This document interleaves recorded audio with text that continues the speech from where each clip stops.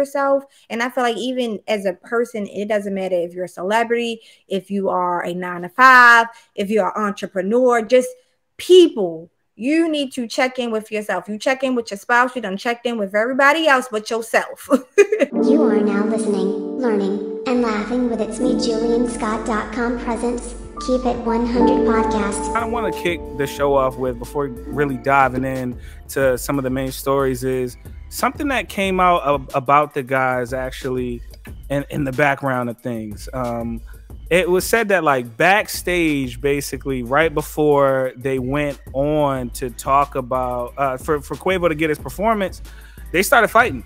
They literally started fighting. So Offset apparently was supposed to come up on stage and be a part of the tribute. The Grammys actually invited him to do that. So to be a part of that moment, you know, they try and chase the views. And Quavo and him obviously still have some bad blood behind their separation as a group.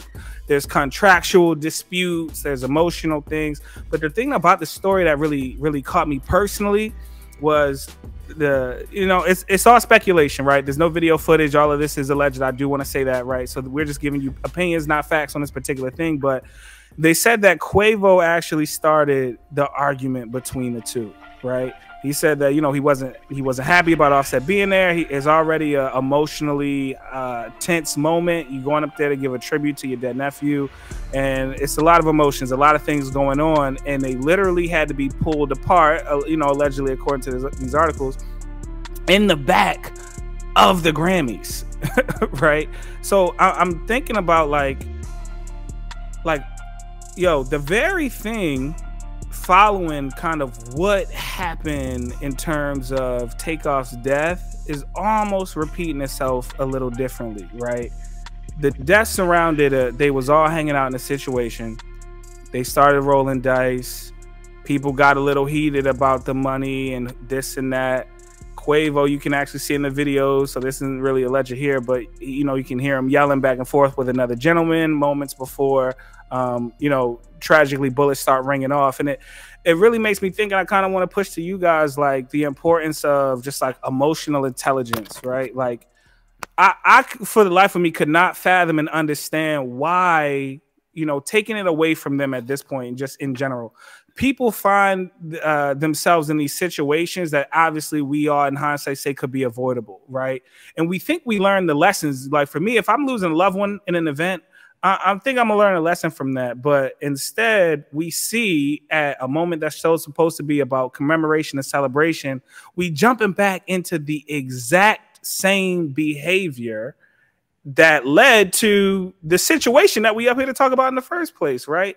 Like, what do you guys think about the importance of emotional intelligence when it comes to how we conduct ourselves, and some of the things that we choose to champion as a culture that may even sort of trick us or lead us down a path to, instead of growing in this area, being sort of stuck at level one? Emotional intelligence. It's very important. I feel like it's a way of, not, like you said, avoiding the same mistake over and over again. I know for me, when it comes to business and emotional intelligence, honestly, I learned not to take things so personal because it's just business. It's like you can't take things so personal, and understanding the and being in the situation. I think emotional intelligence is sometimes you're too emotional about a situation when you don't need to be emotional about a situation. It's understanding when and when not to do that. I also feel like, in this situation, I feel like it was set up for failure on part of the Grammys, right? If their intent was to bring Offset on stage to be a part of this, my question would be, what was the communication beforehand? Like, this altercation should have never got to the point behind the stage before he got on. If there was some kind of line of communication, knowing that realistically, yes, they're families, they're group members, but there's still some trauma on both sides that they have yet to probably work out. Well, clearly they haven't worked it out if they rumored to have gotten into a tussle behind the stage. I feel as though when it comes to emotional intelligence, Yeah, you can't take business personal, but at the same time, business is kind of personal. You have to know your audience. You have to know who you're dealing with and how to navigate that situation, or just the people in general, in order to see success at the end. Like I said, I feel like the Grammys set this up for failure. If this would have went completely left, this could have been a whole nother like Will Smith, Chris Rock type of situation. Oh Just gosh. on a bigger scale. No, but I'm serious though. Like, what if they really would have gotten into a fist fight? Two They men, did behind the hit scene. but like, what if it would have dragged on the stage? Like, two men full of anger, both upset Black at each men. other. Exactly. Both upset, lost family members, have yet to work it out. Like, your emotions come out, and they come out at the worst moment. I can only imagine the feeling of thousands of people watching you, millions really, and you guys are heated at each other. Like, you're going to say and do things that in the right mind and situation you would never do. That's So the like only emotional thing. intelligence, it's up there. You gotta learn how to read the room. You gotta know who you're dealing with at all times. Right. That's the only thing I can say. Like, having lost a member of your family, like, to maintain emotions in those kind of situations, I would probably say are very difficult. Like, as speaking from somebody who I feel like have relatively mastered emotions, because when you talk about business is relatively easy when it comes to managing emotions, because as far as like business goes, when you talk about emotional intelligence, you have to be the most emotional intelligent one, to know the other party, how they're thinking, to be able to negotiate business. So all of these things in the business world, I think, are first nature. But when it comes to like bringing that into personal life, is where, because it's kind of in like enhanced by all of the money that may come behind it, but this is really an emotional response, especially in that setting. Like, I can't blame it on the Grammys for real. I would say I'm surprised that there was no communication, or not even like, yeah, you both are going to be presenting this award, and you just left it up to them to kind of figure it out. But in most situations, between life and business, if you're talking about people who are responding like negatively in an emotional setting, especially in business, in those kind of scenarios, especially like celebrities, I think is some level of toxic masculinity. Like, maybe to Julian's point, in the Black community, like, you're not a man if you're not able to stand up for yourself or shut something down if somebody not respecting you. So, bro, I want to stay right there, right? And I do got a question. I got a question. So, Stanley, you said you think it's the Grammys' fault. Yeah. And I'm trying to get off of them, but like you said it's the Grammys' fault that it was put together like that. Like, you almost feel like they may have known or didn't do some due diligence, and things happen. They grown men. I'm not blaming the Grammy. I get grown it. men. I get it. We're grown men. We Thank take you. accountability for our actions and what we do and don't do.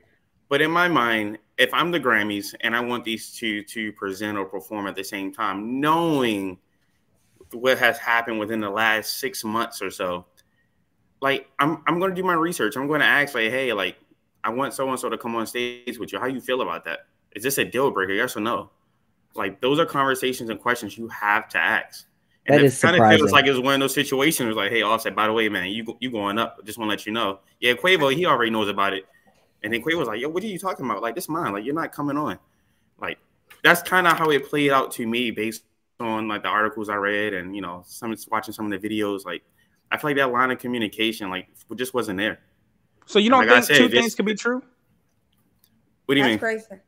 You don't think two things could be true, right? Like, I'm rocking with Danisha, man. Like, they grown ass men. They grown men. Grown ass men. Okay. You're right. They grown. They did the right thing. They said, you going to sit your tail down behind stage and not come on the stage with me while I rock this show real quick. It's just not happening.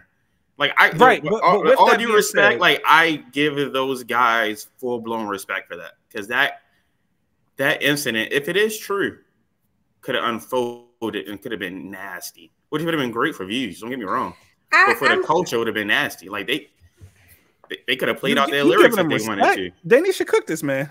I was going to say, I understand Stan's perspective regarding that. And going back to both are true. Now, at the end of the day, these are grown men. I can't cuss, so grown a men. You know, put the word right there for me. The fact that You YouTube don't get elongate it. that You one. gotta be Right. grown man. Right. They grown men. And So matter of Julian's fact, playing with the algorithm right now. they are businessmen too. Like they Mm-hmm. know right from wrong. They know business on the behind the scenes. Like these ain't new folks that's just getting into the industry. They've been around for a minute, so they already know the game. Matter of fact, I don't know if they've done a Grammy before, that type of performance, but they've done it on that large scale before, so they already know how to act. So yes, I agree that the Grammys could have done something to help minimize the situation. So let me ask. However, they're still grown men, and they're gonna make their own decisions, and they need to do some self-healing. That whole family, all of them. Therapy. Oh, Go ahead, Miss Ayana, fix my life. All right. Right. They need therapy. What this sound like is family drama that got on the stage, and this family drama needs some family therapy. That's all that is. They need to go do something. Do you think the Grammys would have done this if this was the Beatles? Yes. I don't think so. I think they would have been taking more care. As in what regard? As in what regard? As having them both on stage, or more open lines of communication and expectations around what's going to happen, why it's going to happen, and how you guys are going to interact with each other. Coordination. I mean, it's multiple people. Let's say it was just 3 of the 4, you know, and they would have been like, okay, you know, Roscoe. I don't know their names. I don't know the Beatles' name. I just know my man MJ owns half that catalog. Look, off of them, right? Like to Jordan's point. So if they just bring in any other people up or whatever, right? Or just in general, you got 2 people in a whole nother situation where you having a business meeting, but you know that you're trying to partner with 2 separate entities that may not actually rock with each other for whatever reasons. But you bring in a head of marketing from one place, and then somebody from operations or something like that from another company, and you need them to gel together to get this deal done. They don't necessarily rock with each other. I get it. We can have some messaging to say, hey, these people are going to be there, blah, blah, blah.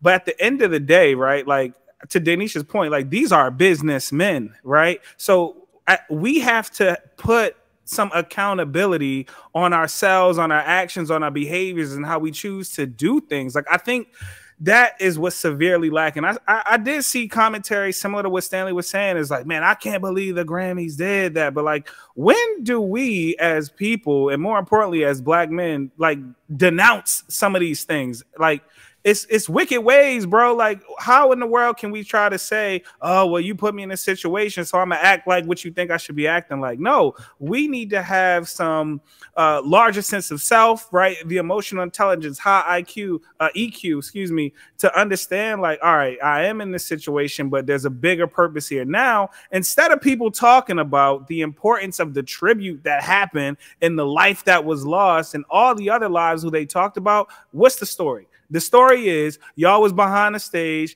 and trying to fight with each other, right? It takes completely away from the focus of the main reason why we're here. So whether it be a business deal or a product launch, anytime there's controversy and drama, you know, it could be effective for messaging and marketing and getting eyeballs on you, but are they on you for the right thing? Does that translate to sales? Does that translate to bettering the business in that aspect? And honestly, I don't think so, right? And it makes me think about an article, actually. Okay. Hold on real quick. It makes me think about an article that I saw about traumatic bonds, right? And how people come together. And it seems like, you know, you think about even the stories we've been hearing about hip hop in 2022. I can't even count on, you know, 2 hands, like how many rappers, hip hop artists, or people just in the industry who look like us passed away because of some traumatic event. And we do the same thing. We put them on a t-shirt and we keep it moving. We send our posts, we put our RIPs up, we hopes and prayers, and we keep it moving, right? But it never seems to change anything. And in this article, it was talking about that, right? About a traumatic bond or trauma bonding, right? Which is an attachment formed between 2 people who are unconsciously in a bond with each other based on a shared trauma, right?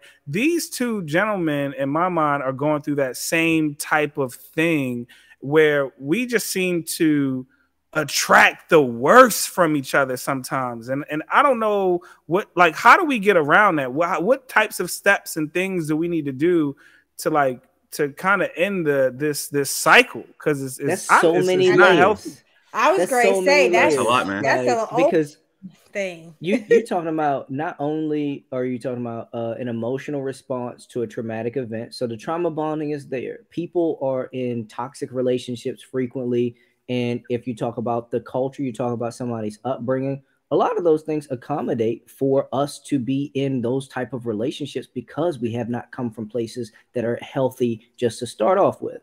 Second part is them in their celebrity status. That is another part that we may not be acknowledging. Like, yeah, to a degree, as a celebrity, there may be some responsibility, some kind of, I guess, owedness to whether the community that you came from or representation of people. Like, but if you were looking at, somebody at their funeral, because I've seen fights at funerals too. And so, but these are just regular mortal people, not celebrities. They're like, oh, they're just going through something. They're also still going through something because they're regular people as well. And so then on top of that, as business. So yeah, we incorporate all these things and it becomes a very muddy and very mixed bag. So when you start to pull it apart and peel out layers, I agree to certain degrees on some of the things, but we still got to remember they're people. Yeah, they should still carry responsibility, still kind of be able to hold their own and seek the help. Their people surrounding them should assist them with finding out help. Like, y'all need to go see somebody. Y'all need to talk to somebody, talk this through, because you shouldn't necessarily be taking it out on that person. But again, you also don't know their story. You don't know what happened behind the scenes if somebody is actually guilty of something, and so it's all kind of accusations. So I think that there is too much that we can pass judgment on. But just to your point, just structurally, as black men, as leaders, as a celebrity, there are certain things that we would like to be able to see. And I would like to encourage anybody that's in that position of power to be able to say, like, look, I understand what you're going through. I, empathize and sympathize with you. But for the purposes of this instance, if you knew that you weren't going to be able, or you had any kind of doubt that you were going to be able to keep your composure, then opt out. Yeah. Maybe you want to show respect for your fam or the deceased or the loved one. But if you're doing that, then both of y'all should be able to go up there in accordance and be able to present the award and go about your separate ways, because that's showing love to Offset. That sounds nice, right? Sound That nice. It sounds sounds good. And nice, I'm sure right? It easier sounds said than done, but sounds nice, but I mean, going back to what you said, at the end of the day, I think that people need to take the time to learn themselves.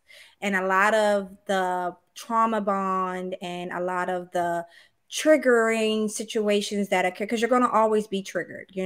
That's what happens when you explode and all the emotions come out in the fighting, is because somebody said something, somebody did something, and you're triggered based off of an experience that you had in the past.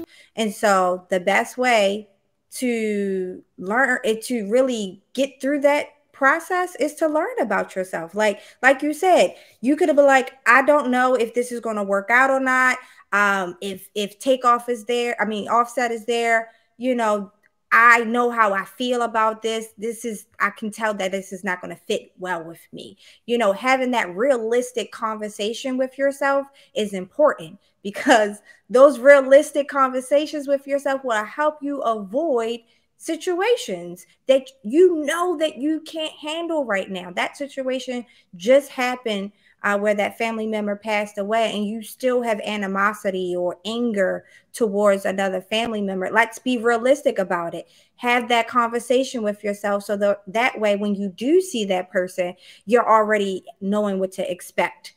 You're already saying, hey, this is, I'm feeling negative about them. Let me take my space away from them. Yeah, we're in the same room, but all I can do is give you a hi. That's it. Like, hey, hi. But anything outside of that, I can't give you.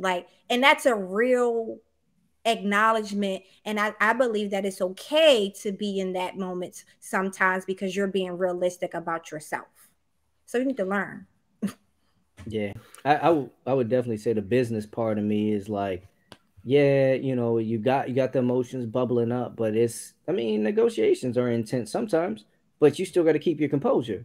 And so like y'all paid, and that might also be a contributing fact. Like, I'm paid. Like, you're not gonna tell me nothing. I'm gonna act whatever way that I feel. That's like you talking about Jay-Z. Like, he wears hair any way he wants to. I'm paid. You're I'm right. I paid. hate that hair. Do you think we value ourselves? What do who's we?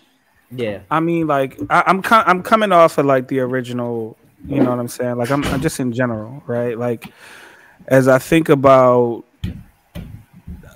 us, right? People like us, entrepreneurs, legacy builders, people trying to do things, trying to build things, and it all the cycle of self sabotage, right? When we think about trauma bonding and the previous piece about what was happening with Quavo and Offset as well, but like off of that, right? It seems like there are more stories of failure than there are of stories of success. And I think about, how negativity attracts negativity, which is where the whole notion of trauma bonding comes from. Two people going through something, it seems like they always seem to find each other and they find comfort in each other's trauma, versus, facing whatever is causing the turmoil inside or whatever did, doing the work like you guys talked about. But like when I think about what actually stops us from doing that work, I think about a sense of self, a sense of value, a sense of like worth, self worth, and how we actually truly feel about ourselves. Right when the lights are off, when it's just us in the mirror, just you alone by yourself with your thoughts. Like, how do you really feel about yourself? Is the person you portray online really who you are, right? Or is it something else? Do you even believe in what you're trying to do? And maybe the lack of that belief is what leads you to not seeing success. It leads you to the areas of self-sabotage. I think that we have to get to the point where we recognize that the struggle isn't always normal. And I feel as though, especially as Black men, like we go through things like, hey, it's just part of the process.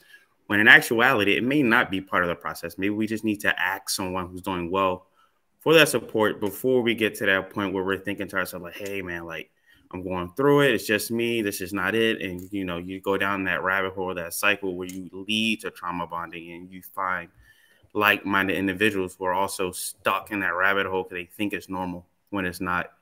And it's part of that's just from experience, but just also just seeing how groups of people interact in the workplace. Like-minded individuals always seem to find each other. And when you break it down, sometimes just something simple as, hey, you're not the only one that went through this issue. Like, let me show you how to get to the next step so you can then see the light at the end of the tunnel. But I definitely think we maybe not glorify, but we accept that life is hard and we have to go through this challenge.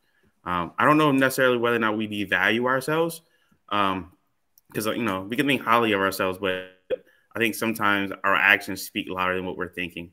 So I like that. Our actions speak louder than what we are thinking. that may be the quote for today. Right? Let me write that down.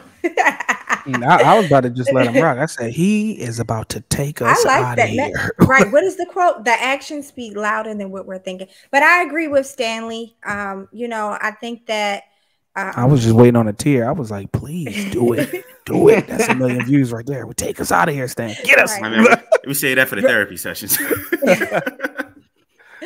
But yeah, I agree with Stanley.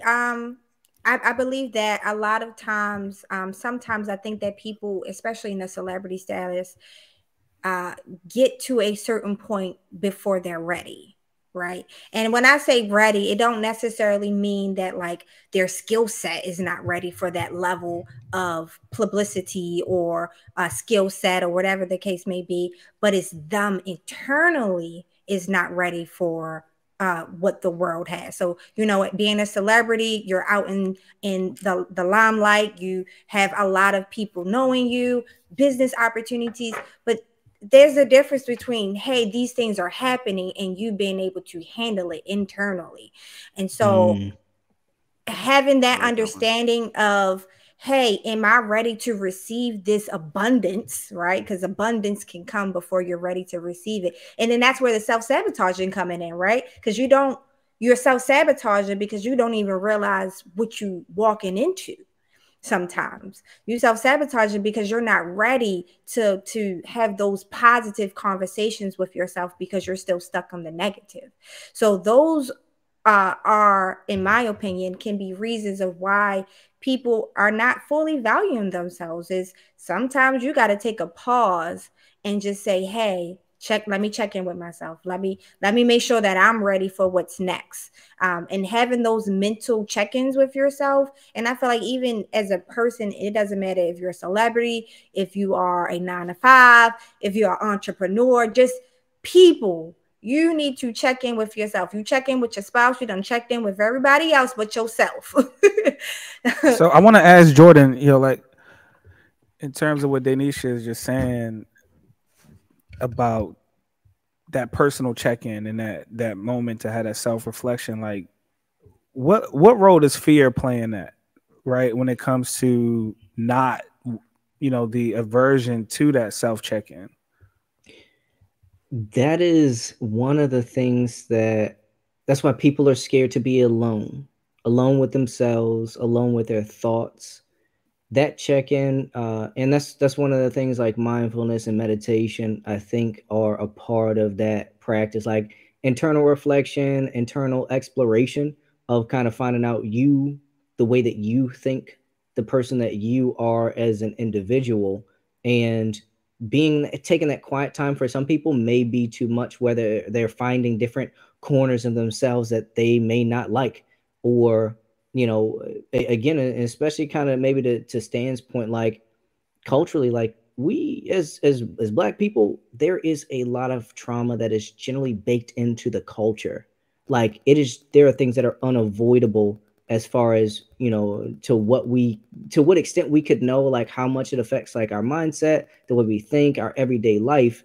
And just exploring those, just as like take a pick a street in Baltimore to go walk around, like not all of them are great streets. And so that same thing is you exploring your own neighborhood, your own internal city. And so some of those places people just frequent. I love going downtown to Fells Point. I love going to the Inner Harbor, but man, I don't like going over the west side. Man, you better be more careful where you walking on Charles Street. Like those are the kind of things that when you're reflecting with yourself, you have to explore a lot of those areas, because those unexplored areas, those places that you don't know, are many times where there are places where you're receiving that trauma from, things that came with your upbringing, things that came with experience or emotional experiences that you really have to unpack. And a lot of people don't do therapy, and the therapy is really exploring with somebody else, like a tour guide who can take you around the city. And it's like, and point out things like, oh yeah, you see that spot and you see this spot over here. And because people, what is it? They have the same recurring thoughts over and over. That's again, you staying in the same part of the city that you frequent and you're familiar with, but not exploring those other places. That's where that fear part comes in, whether it be you're not familiar with the area or you don't like what you're seeing. So you want to get away from it as quickly and as fast as you can. So I think that is a very big part, is fear. I mean, I think we're fear-based beings. It's either a lot more people, I would imagine, are motivated by fear than enticed by some incentive. So it's carrot and stick, and more people are going to move from the stick. Mm-hmm. So for you, it's like a fight or flight. Very, very much so. No, I think that's real, right? And I think the other piece of it is we look for ways to pacify ourselves, right? Because it's easier, right? I said it before. Like people don't want to suffer, but I think in running away from the thing that you should face, it actually causes you to suffer and go through that turmoil and those ordeals like longer term, right? And we all probably have people, friends, family members, or what have you, you know, acquaintances, people we knew at the job who just seemed different all of a sudden, who turned to different ways to cope. You know, some people start working out a lot. Some people start eating crazy. Some people start turning to the bottle, right? Turning to different things, start sipping a little bit of the Douce. I don't know.